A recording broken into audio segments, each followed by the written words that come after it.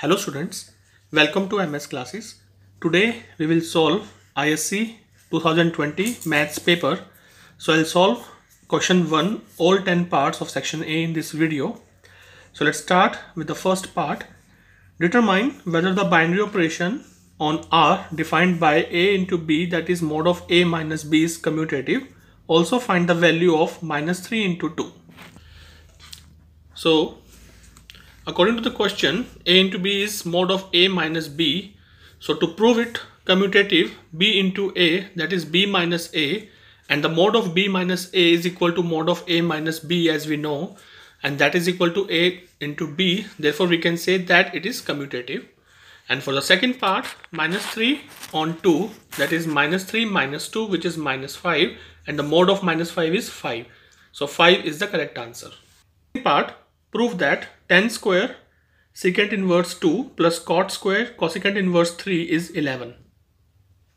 So left hand side, let's suppose secant inverse 2 is theta and cosecant inverse 3 is alpha, so that secant theta is 2 and cosec alpha is 3.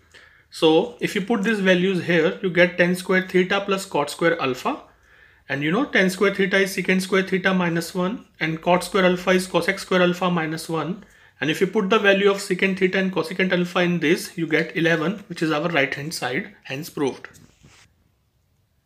Question third, without expanding at any stage, find the value of this determinant.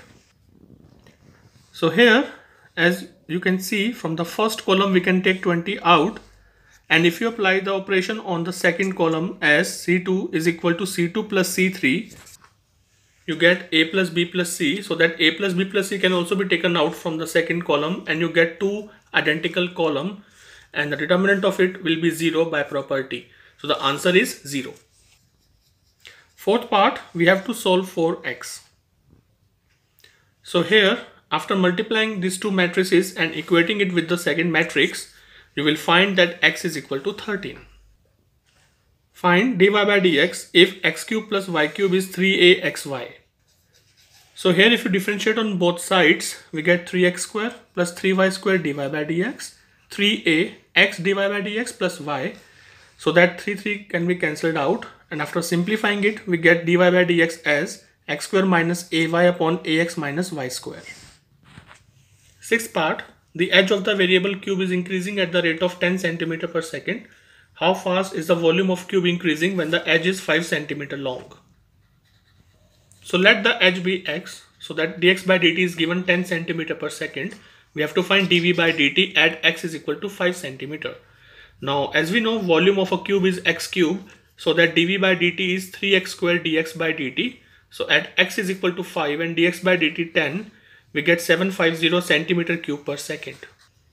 Seventh part, evaluate this. So as the interval is from 4 to 5, so in this interval, that mod of x minus 5 is minus of x minus 5 dx.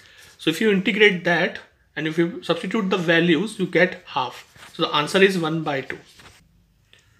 Eighth part, form a differential equation of the family of the curves y square is 4ax.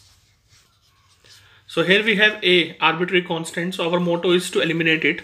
So I have taken x in the denominator, so that if you differentiate it and apply the quotient rule, you get this, that is equal to the differentiation of 4a, which is 0. So if you take x squared to that side and if you simplify it, you get 2x dy by dx is equal to y.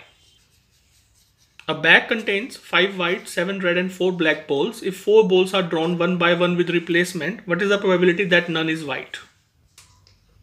As the balls are drawn with replacement, each trail is independent. So the probability of drawing no white ball is 11 upon 16 to the power 4.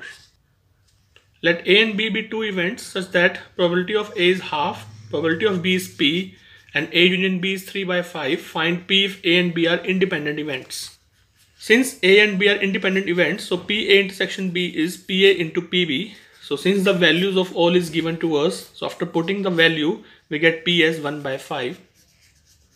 So I hope the solution of all the 10 parts of question A are clear to you. In case if you have any doubt, please comment in my comment section.